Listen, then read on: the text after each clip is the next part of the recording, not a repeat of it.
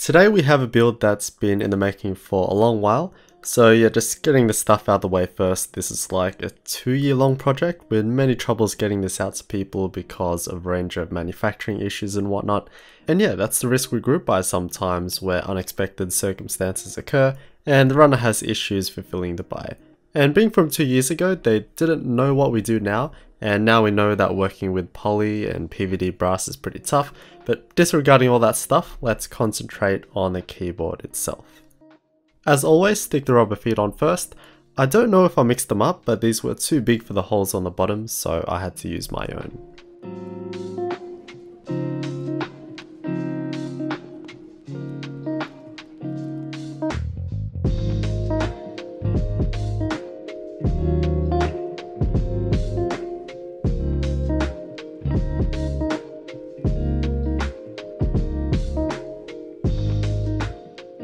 And it's a bit hard to tell, but you may be able to tell that the case is warped, and we'll see why later. But let's take it apart to have a closer look. There's 6 hex screws on the bottom, and an additional 6 which are smaller and are countersunk for the brass weight on the bottom.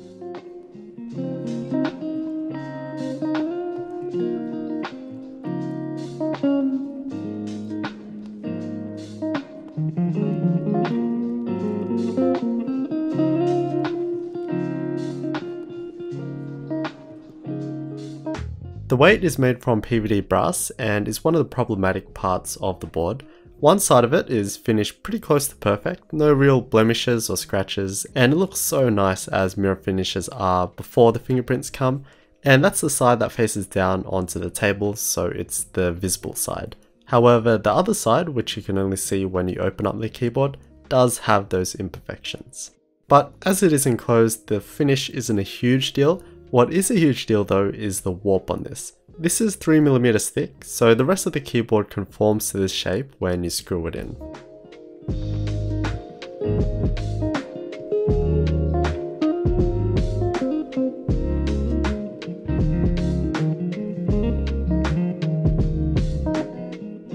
Here's the CNC'd polycarbonate parts and is the appeal of the board.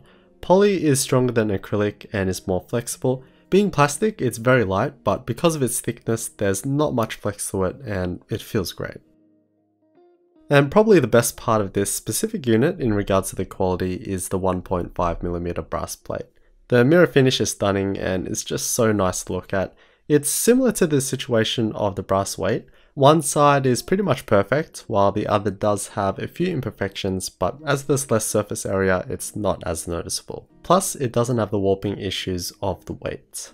The PCB interestingly supports MX style switches, but also SMK switches. I did a build a while back with SMK whites, which were some really nice clickies. There isn't support for through-hole LEDs for backlighting, however on the bottom we do have RGB SMD LEDs to illuminate the case. And for today's build, we'll be using Milmax sockets, which will make the keyboard hot swappable. These are referred to as pin receptacles, and basically we solder these into the PCB so that the pins can go into these sockets.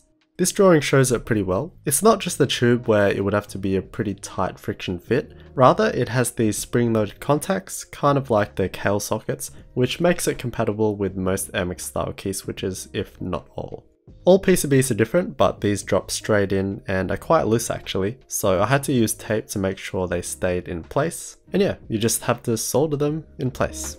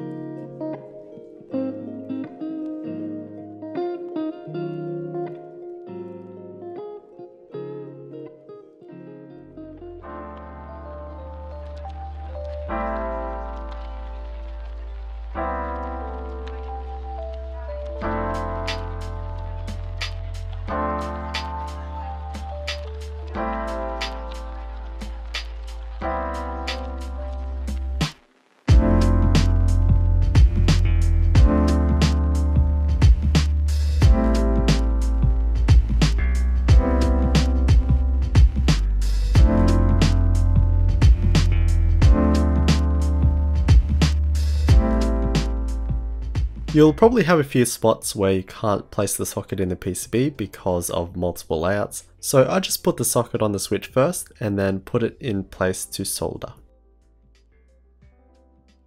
And there, we've just turned this into a hot swappable PCB. It's pretty cool, but also a bit pricey. To fill up this board, it cost me like 40 bucks-ish AUD, so like 30 USD. Okay, so now to put it back together. I actually spent quite a bit of time trying to figure out a way to work around the warped weight, and after a bit of experimenting, I found the easiest way was just not to fully screw it in. So I left 2 screws completely out, and 2 other screws weren't 100% tightened. The weight still holds in just fine and doesn't rattle or move around or anything. Obviously this shouldn't be something you do, but you really couldn't tell that I did this from the outside. This uses a top mount design, so the plate is screwed to the top piece of the case with the PCB being held by the switches. For the key switches, I lubed some T1s with Tribosys 3203, I think that's how you say it, that I both got from Daily Clack. It's a pretty thin lube as I didn't want to take too much tactility away. While hot swap is cool and all, with the top mount design there's nothing really holding the PCB in place, it's just the key switches. So at the start in particular, every time I put in a key switch, it would push the PCB down. You also have to make sure the pins are straight before you put them in, as they're not as forgiving as Kale sockets, so you're definitely going to bend a few pins here and there.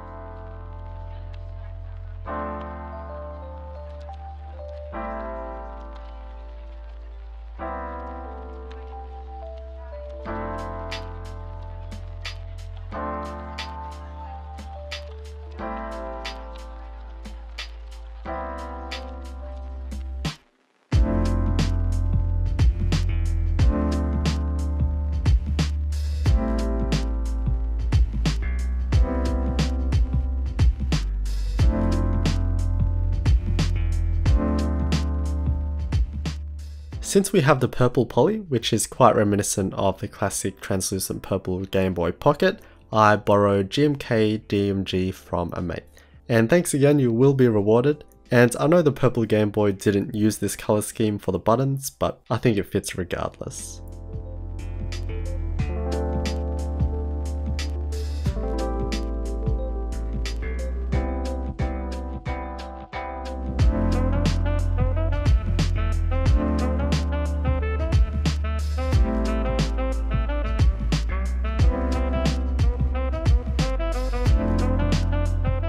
Well, I've fallen in love with this thing. I've built the Sol 2, which was made from polycarbonate, but this is my first normal poly build, and it just looks so nice.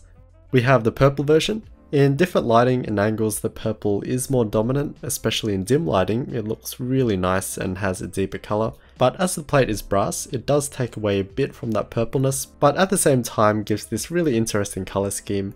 And I mean, purple and yellow or gold is a classic complementary color combo. And that's the cool thing about poly, its translucent nature, which can often be related to retro tech. We get to see the insides, the screws, the threads and all that stuff. I personally really like that aesthetic, and it's just something different to the standard opaque aluminium. And what do you think of GMK DMG, by the way? I think it looks really sweet on this board and just feels right to me. It's a very classy set. Without the accent keys, it's a very understated colorway, with the legends being a dark blue purple, which pretty much looks black in low light. And as the poly is in its nature understated already, it works. The design takes on an Apple MO110 type of look. We have quite thick bezels, which slope down with a uniform chamfer, which gives a real solid look. Looking at the side profile, it has just a 2.9 degree angle of elevation, which is quite low relative to a lot of other boards that hover around the 6 degree mark. Because I'm so used to the norm, it seemed quite flat to me, but more importantly, it's quite a high keyboard, especially at the front. In a recent video, I basically ripped into the Keychron K2 for having a high front, and well, yeah, it's not the most comfortable keyboard to use if you're resting your wrists on the table, which regardless of how you type, you will probably do while gaming. So I had to use a wrist rest for this because the angle it created with my wrists was a touch too straining for me.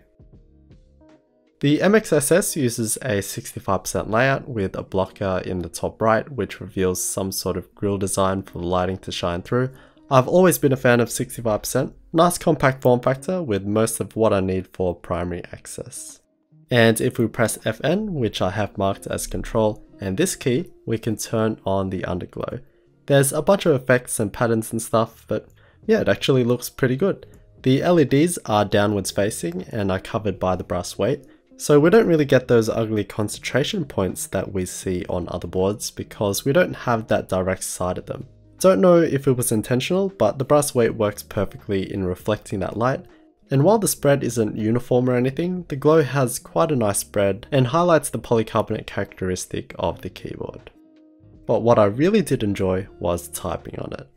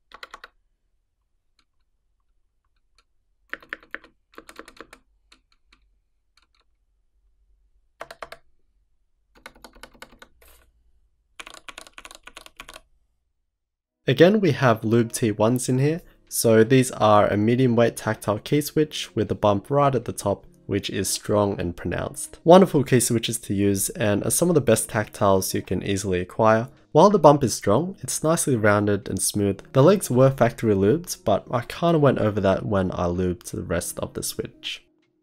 The combination of the brass plate top mount design and the polycarbonate case provided, I guess, a kind of bassy experience. Like, it wasn't as tight or as dense feeling as other high-end aluminium boards. There is that slight feel of relief, and the bottom mount is again slightly softer, which I guess makes sense. It's not a bad thing or anything, just different, and I do love typing on this.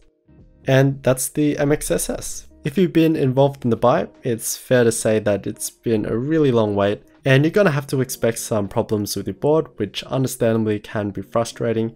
I think while this one has issues, in the end it's come together really nicely, but apparently it is one of the better ones. And yeah, I think it was just kind of taking on the unknown at the time. It was their first design, and sometimes things go wrong. But what I have in front of me is something that still is a unique mechanical keyboard, and it's going to be tough to pass it on to its owner. Also, the Sydney Mechanical Keyboard Meetup 2019 is on the 30th of November, so super close now. We'll have a heap of keyboards out, some cool activities, and amazing prizes as well. So check out the link in the description and come along if you can.